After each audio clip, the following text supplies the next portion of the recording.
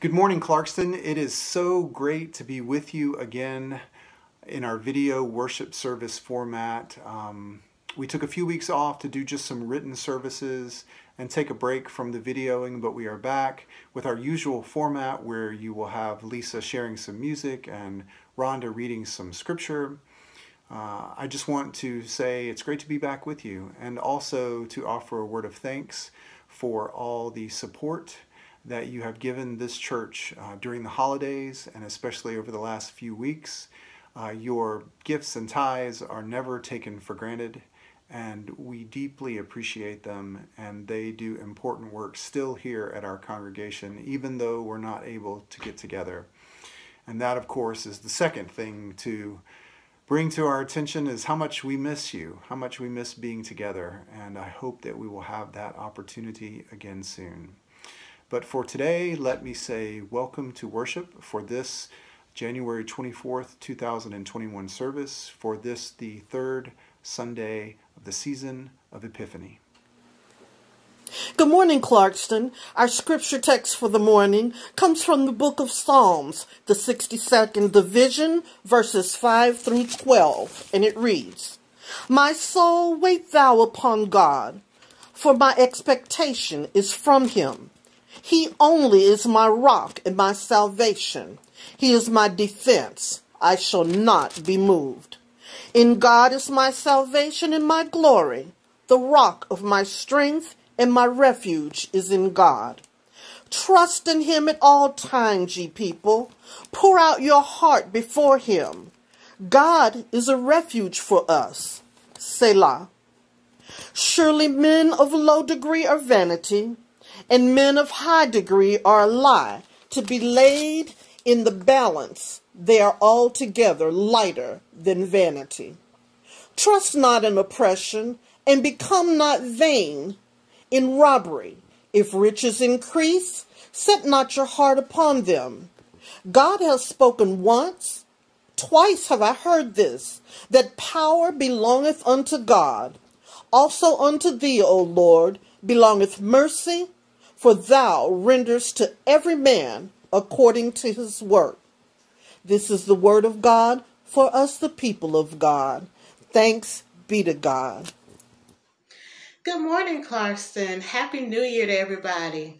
So sorry I couldn't be with you on the first Sunday of the year, but I'm back, and I just wanted to say we've come this far by faith.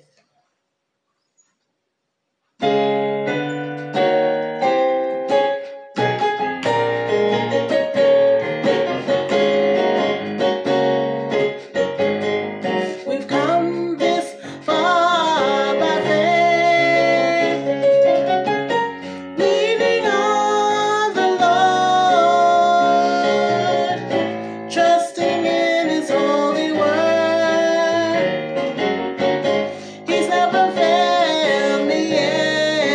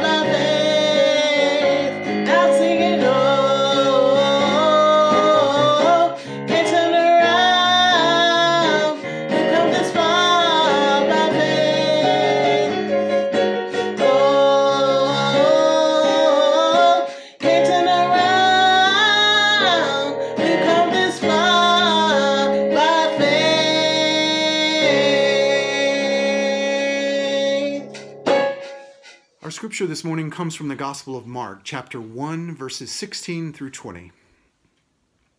As Jesus passed along the Sea of Galilee, he saw Simon and his brother Andrew casting a net into the sea, for they were fishermen. And Jesus said to them, "Follow me, and I will make you fish for people." And immediately they left their nets and followed him. As he went a little farther, he saw James, son of Zebedee, and his brother John, who were in their boat mending their nets. Immediately he called them, and they left their father Zebedee in the boat with the hired men and followed him. The word of God for and through us, the people of God. Thanks be to God.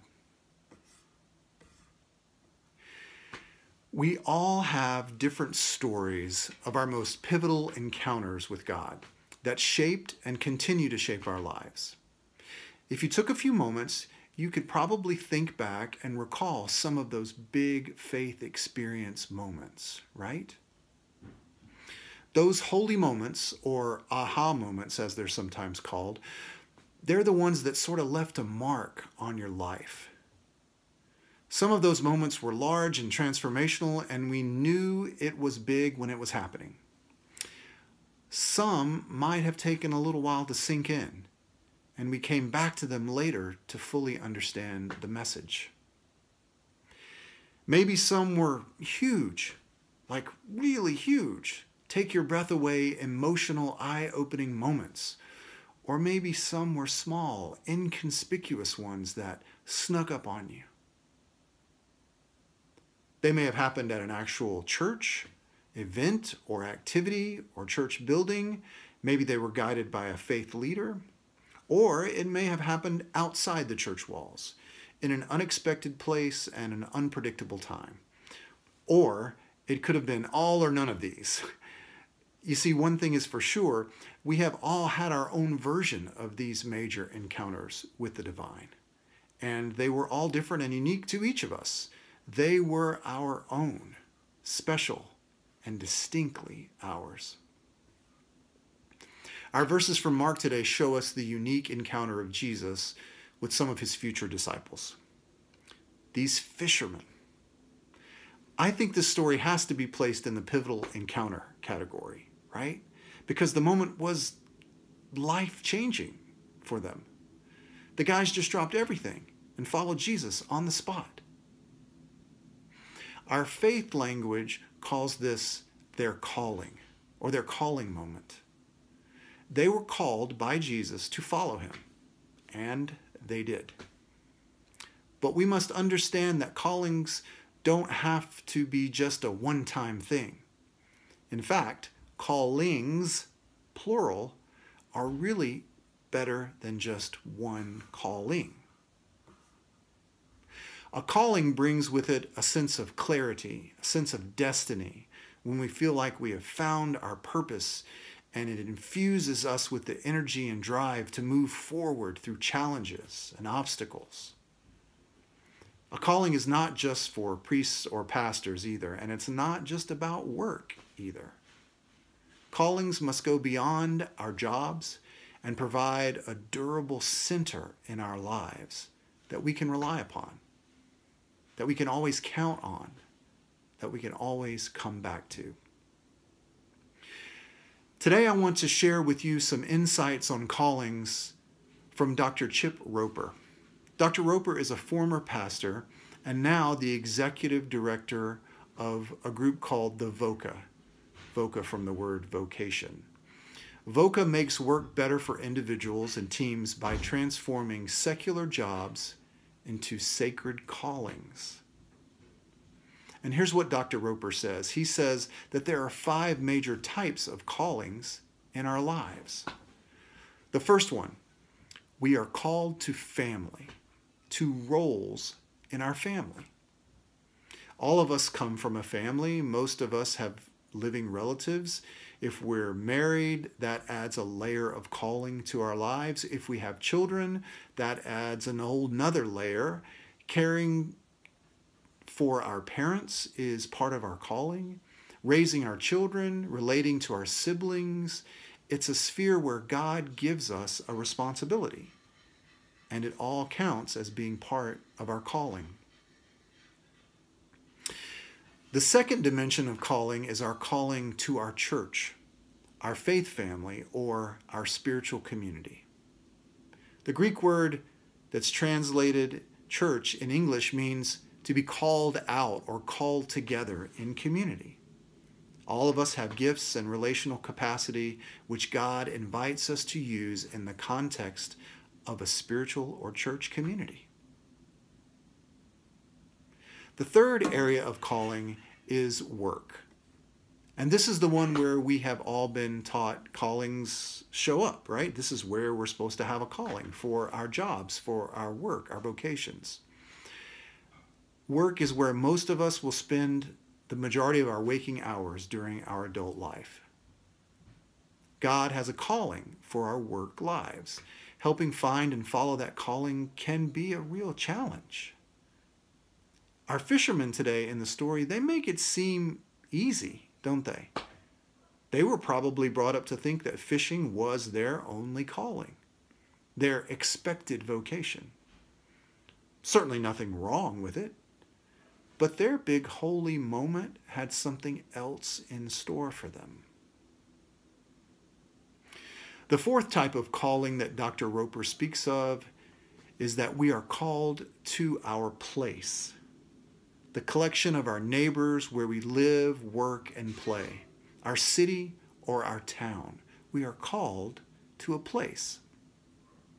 Now, of course, Christians are called into community where they serve those who are not a part of our community at times. But our place calling roots us in a place where we develop webs of relationships, responsibilities to and for others. We are called to our friends, our neighbors, and our neighborhoods. And after these four, as you might expect, the fifth calling is really the supreme calling, the one at the center of all the other four.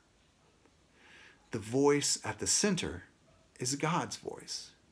We are called to the divine, to invest and respond to that central call as a follower, as an imitator, and as a student of God. These 5 images were very helpful for me to think about the new and different ways that we can think about our callings in life. I want to encourage you to spend some time thinking more deeply about your callings and the holy moments that shaped you.